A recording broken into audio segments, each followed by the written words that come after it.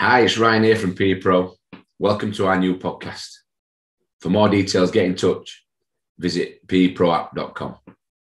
Welcome to the PE Pro podcast. My name is Ryan Hudson, and today we've got a special guest on the show. We've got Tony Cunningham, 28 years, deputy head. Tony, welcome to PE Pro podcast. How are you doing? Yeah, great. Thanks, Ryan. Good morning. Thanks for having me. Yeah, I'm really, really well. Thank you. Just enjoyed watching the Wigan and Hull game last night. We managed to scrape a result, so even happier this morning. Yeah, excellent. Well, it's great to have you. It's great to have you on board. And today we're just going to have a chat about the journey, but also this PE Pro podcast is about how PE and sport can change lives. You as a former head of PE and the vice principal, where's the journey start? Where did the journey start, Tony? Well, as I may have just given a bit of a clue there, I come from the wrong side of the hill. So I guess a little place called Platt Bridge near Wigan. And I think my parents, first of all, my dad was very keen on sport. I'm one of six. I've got five sisters. And we were very competitive at home. My dad would have us doing all kinds of things, feats of strength, jumping over a high jump over a clothes prop that he would set up. And you got your shins cut to Billy-O, but, it was good fun, and we used to be racing against each other, including my dad.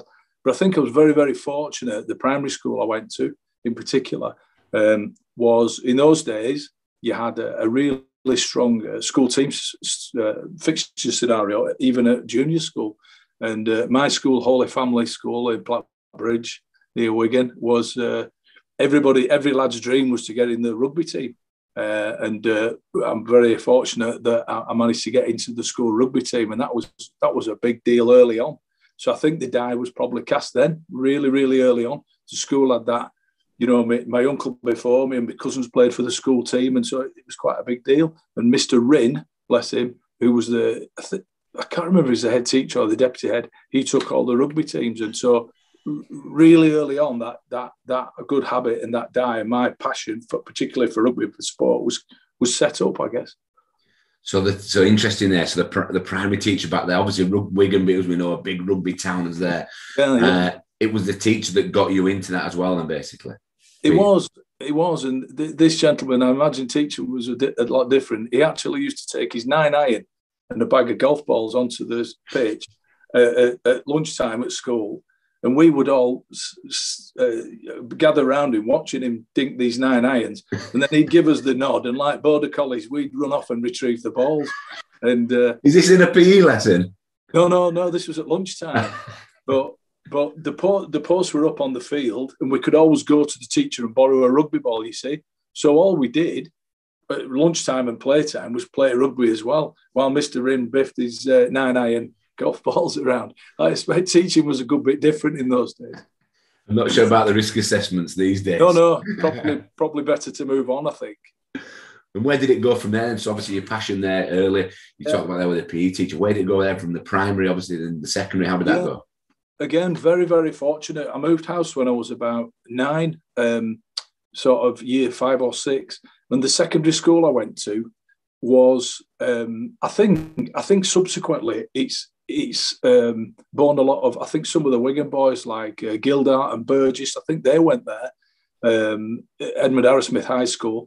And again, we had a deputy head who was Mr. Northey, who I think was Andy Northey's dad. Do you remember Andy Northey? Who played at Northampton? I think it was his father. We had a couple of guys, Mr. Phillips, who went to be the head teacher, played at Orrell, a very good player, played North of England. Mr. Littler played at Orrell. We had Mr. Mayer, who was a centre for Salford Rugby League. We had, the whole culture of the school was like that. Unfortunately for me, I did every sport I could, football, rugby, cricket, athletics, cross country, as much as I could, simply because I loved it. And there was always that, I don't know how strong it is. It was when I was teaching, but there's always that real passion and pride to play for the school team. I think that's been slightly eroded over the years, if I'm honest. But probably as well, there was less junior clubs set up, in the community. There were less community clubs when I was younger. So perhaps the greater status was with the schools. So I was surrounded by it, to be honest. So it sounds to me from really, obviously, your dad's influence had a big, influence on you. But what Yeah. you're saying that, did you join the community clubs as well then, being, you know, in the school team? Did it want you to do that as well, or where did you go with that?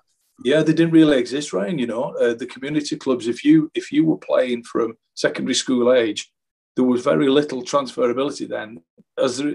Unlike now, you had to wait almost till perhaps not quite open age, but maybe under 16s or something like that before you got into a team as such. One of my other dad's influences as well was a boxing club. There was a cracking local boxing club, which was fantastic because not only the physical fitness and training, the guys who ran it were really, really good at almost giving you life lessons as well.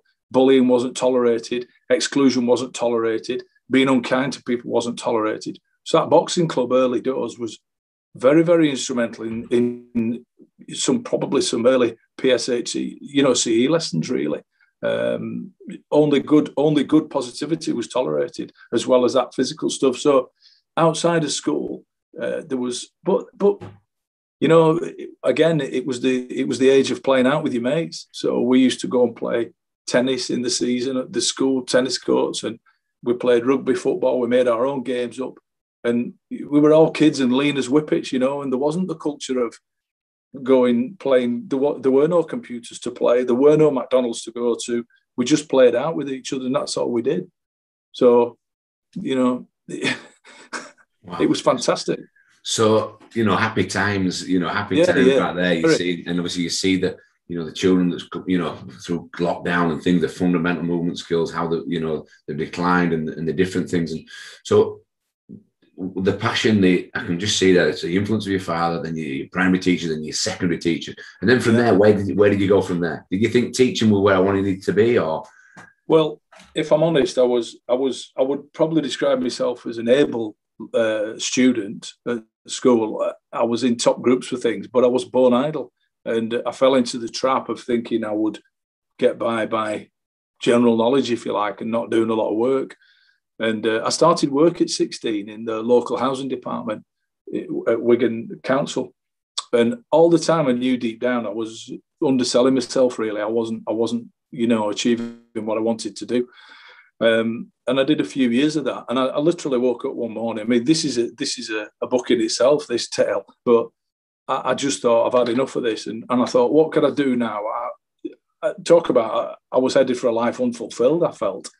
And my mum and dad were very, very encouraging and very supportive. And my mum said, I think you make a good teacher. And she always said that from me being young. And of course, it was a no-brainer what I was going to teach, because the only thing I felt confident to do and felt I had any knowledge, or, I wasn't one of these kids who excelled at one particular thing. I felt I was pretty good at everything. And I don't mean that to sound, I wasn't very good at anything. I was pretty good at everything, I thought. A bit. And you know what they say, if you can't do, teach. So fortunately, I managed to get a place. And there was a gentleman called Mervyn Beck, and believe it or not, I saw Mervyn in the garage last week in Headingley, and Mervyn was at Carnegie College, and he interviewed me when I came over from Wigan to be interviewed at college, and I had a really good chat. And I was concerned that I wouldn't get into college because I didn't have the requisite A-levels and exam results and all that. And Mervyn was really very reassuring and talked about my life experiences and how valuable they would be as a teacher doing a 4-year degree. And rather than reinforce my fears, he said, no, you'll be fine.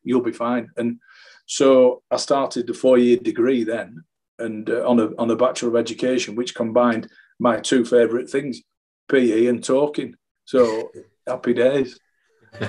so that were Headingley and that the Leeds Polytechnic then, is that where it all began, and then the journey came from there? Yeah, and then there I played rugby league, and some of arguably the happiest 4 years of my life. I love Leeds. That's why I stayed here. I loved Headingley. I loved playing rugby league. We had a very, very tight group of rugby league. We were a successful side in those days. And I absolutely loved it. And, then after I was fortunate enough to get a full-time job.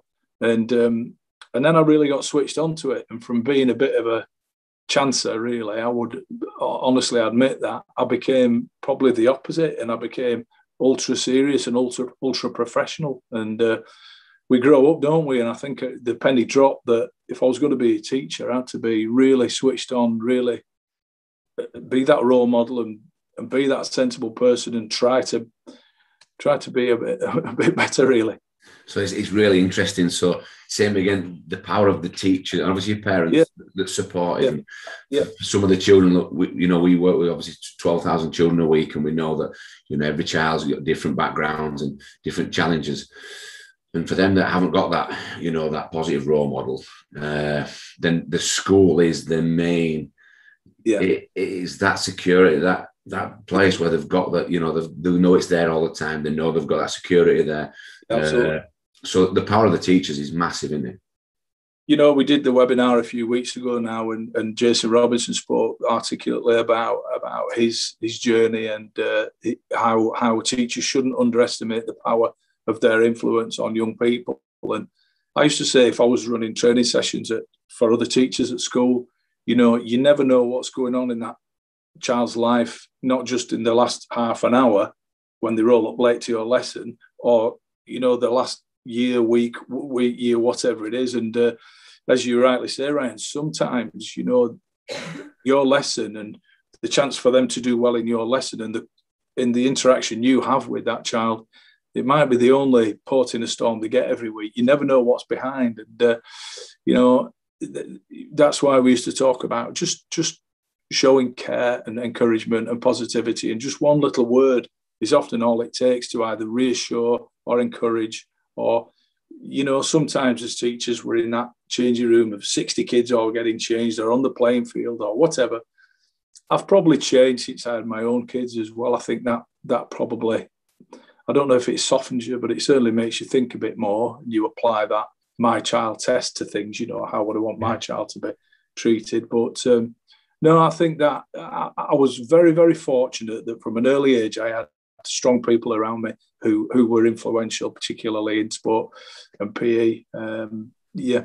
So obviously with the teachers, we know now with obviously the demand, especially through COVID, there's been lots of different things happening, just how it's, affected the curriculum, but just what's going on in schools and bubbles and things. So there's more to go on, and risk assessments and health and safety. And we find that as a primary teacher, they are really, really busy. So I suppose from the children point in the lessons, we talk about, it's creating that fun learning environment. And obviously we understand that, primary schools, they haven't got the PE specialists which the secondaries have. So the importance of upskilling them is huge. Would you agree? Yeah, absolutely. And without wanting to sound disparaging at all, I mentioned in the webinar, my wife taught for the same length of time as me in a primary school, and she was terrified sometimes, not terrified, but very apprehensive about teaching PE because she didn't feel skilled enough. She didn't feel she had sometimes the resources, certainly the knowledge, and I would help her a lot trying to, devise good quality lessons. And I think that's a picture, that is probably prevalent across the board. Not entirely, because there are some great, as you know, individuals in primary schools who are mad keen on PE and teaching quality lessons day in, day out. But as historical broader picture, broader context, I think there has been a history of let's narrow the curriculum because, the school play, the hall's needed for the school play, or it's raining and we can't do that. And sometimes staff have been more than happy to go along with that because they think, thank goodness I don't have to teach PE. And then, again, as you alluded to there, all those key indicators about getting kids through the door and what it does. We know now COVID's had a massive impact. Just yesterday, a couple of days ago, we talk about the gap in numeracy and literacy. And we hear on the news about their ability to pay attention. And, what's more important than being physically well? You hear people all the time saying, if you haven't got your health, you've got nothing. You can have as much money as you like. So why aren't we making it more of a priority? Why aren't we making PE teachers higher status, if you like? Why aren't we more invested in that as schools in saying this is an absolute priority? it's been exacerbated by the last 12 months. Yeah. And I think people are finally switching on to the fact that, look, people's physical and mental well-being is suffering here, and we need to do something. I think from my experience and what you're saying there is 100%, and being a professional sport for 15 years and understanding getting active and getting the heart rate up and that mental health and well-being is huge. And for me, getting the children active in schools early on, getting them switched on, we know the brain chemical, all that kind of stuff is there. So the research is there, and obviously there is a big thing you can see in Parliament. I know AFPI and other youth sport trusts are trying to work together to try and raise the awareness, which is brilliant. But ultimately for me, it comes down to the people, creating that experience for these children. So if you're talking about, we're talking about the PE and sport, how it can change lives. It's obviously changed yours as from that early age with your dad, yeah. to the teachers. What about in schools that you've worked with? Have you seen any examples, or where you've seen, wow, this child here in school is really impacting whether it's PE or sport? Yeah, it's. I think PE. Again, I was lucky when I was teaching that at Garforth School PE and representation of school teams was held in high regard, and there was still, even though community clubs were up and running and thriving, there was still that emphasis on playing for your school team and that kind of thing, and there was a strong inter-school competition. But to see sometimes kids who didn't necessarily thrive in other areas thriving in PE was wonderful, and to see them standing up in assemblies and getting the rich rewards that they deserved, not necessarily for passing exams or coming top in maths, English, or whatever it was, or winning the quiz league or whatever, but actually, just acknowledging how well they did in their stronger area, and their chance to succeed was wonderful, really. And certainly from my point of view, I think PE enabled you to have a very, and this sounds like I'm sort of putting PE higher than other subjects, but I think it enabled you to have a better relationship, a slightly different relationship with a lot of students, and you find, interestingly, people like me, the city and the country is full of people like me who were PE teachers, who interestingly have then gone into pastoral roles in senior leadership and headships. I think because the subject lends to that, because there's that holistic approach. It's about physical well-being, mental well-being. It's about teamwork. It's about relying on other people. It's about your responsibility as part of a team. So I think there's that more holistic approach that is just perfect, and it's very hard to describe. It's very hard to put your finger on it. But I think there's that uniqueness about physical education that enables that. I would agree. The social element of being together and that teamwork, and you just can't get it in your English lessons. Let's be honest, that real togetherness when in tough times, like small-sided games, and you're working together. And we know, look, we talk about, it's not about being the best player, is it? It's that team, and being in that team environment and working together, enjoying it, and working hard for each other. That mentality. So if we were to stay on let's touch on the school's games, as far as what you said there. The school's games for you were a drive. I wanted to get in that team. We know with the last 12 months, we haven't been able to play the school's games. We know it's some schools compete, some don't. We also hear that some we don't like the competitive things because it can put children off. There's the fine balance between that. And we've also got the schools that are sending the best teams there. So there's a lot of debate. I think. What are your thoughts on all them topics? I think the way I always did school teams, I like to think I did anyway, and there might be people out there shouting at the screen saying, "No, you didn't. You never gave me a game." I would always like to think that it would be inclusive, to reward those people who show commitment and all those things, But I've come across enough teachers in my time they could be 100-0 up, and they would still want to beat you 120-0, So I always like to do it and reward people, and not always put your strongest team out, just to give people the experience. Don't forget, certainly when the big difference I would say was the advent of community clubs, and you would, if I went to a year 7 child perhaps and say, "Are you all right for playing whatever?" the game on Wednesday after school, they might say, "Oh no, I've got training with whatever club," and it would be quite frustrating because sometimes some clubs were fantastic and saying school comes first because school should come first, but obviously you'd get young people who were 8 years of age who had a sideboard full of trophies and medals already at 8 years of age, and which is fine, but you know, there was perhaps the community club had a greater pull than the school. And also that you've got the scholarships and also the performance pathways. We know that 8-year-old kids could be at Man City, Leeds United doing 4 nights a week, haven't we, as well? Yeah, and I had kids at Garforth who were travelling over to Manchester who were on Man United's books. I can clearly think of 2 or 3 boys now who used to go over there, and it might be a bit strong sometimes to say they were missold a dream, but you know, I think that was the case with people. The clubs had this sort of scattergun approach, trawling as many kids as they could so that the kids could say, "Oh, I'm playing for Huddersfield, Sheff Wednesday, Bradford City or whatever, Leeds United." All right, very good. But they might soon get discarded. And I'll give you one example, and I hope you don't mind me naming him. He's a famous ex Garforth Old boy, Tom Spur. And Tommy Spur played at Sheff Wednesday, at Doncaster, at Preston. And more importantly, before that, Tom played for every school team that there was going. And Tom's comes from a lovely family, who's a lovely lad. And Tom's dad said to me once, I said to him something like, I'm glad he could play tonight. And his dad said, you know, this is where his mates are at school. This is where his mates are. And, you know, lots and lots of students were like that. Some were a little bit more, I can't play, I play for Bradford City or I play for Leeds United. But fortunately, most people would say, yeah, I'll play for school. But an awful lot didn't, to be honest. Okay. It's interesting because you've got, as we know, that each decade from, you know, coming back from where you started there, back in Wigan through you know, primary into secondary and obviously pushing through now, seeing the children come through.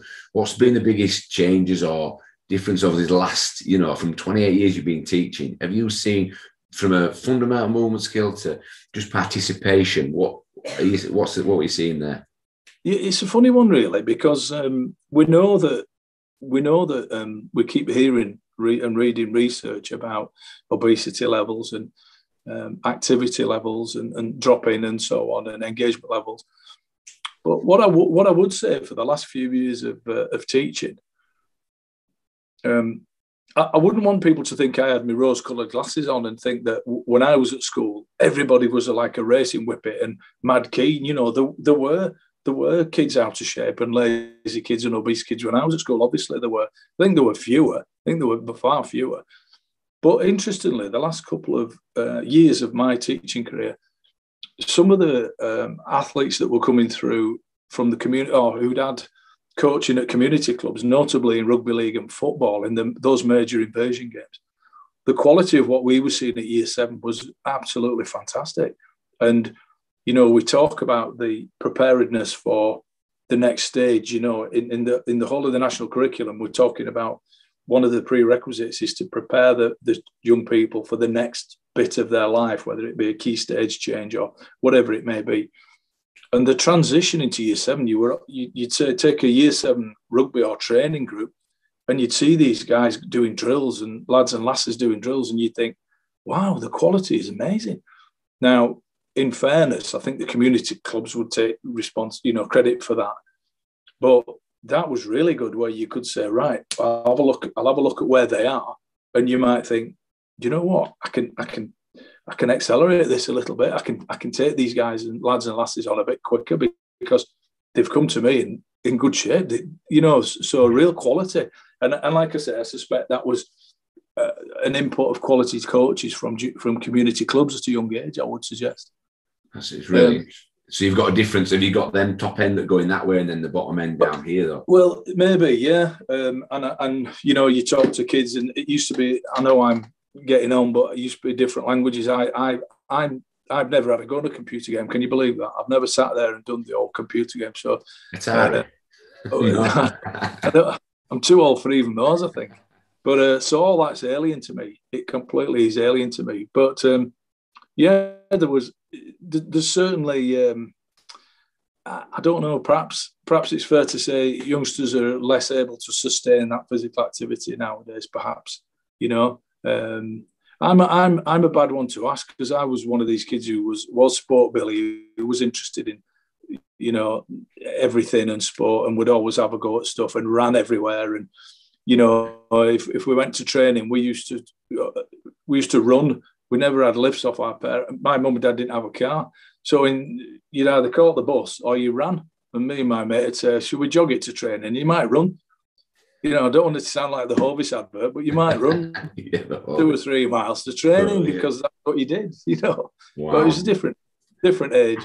So if you could have one thing you would, you know, one bit of advice that you'd say to, you know, teachers, you know, in the primary schools, that we know the power of the PE and sport that can change lives, what would it be?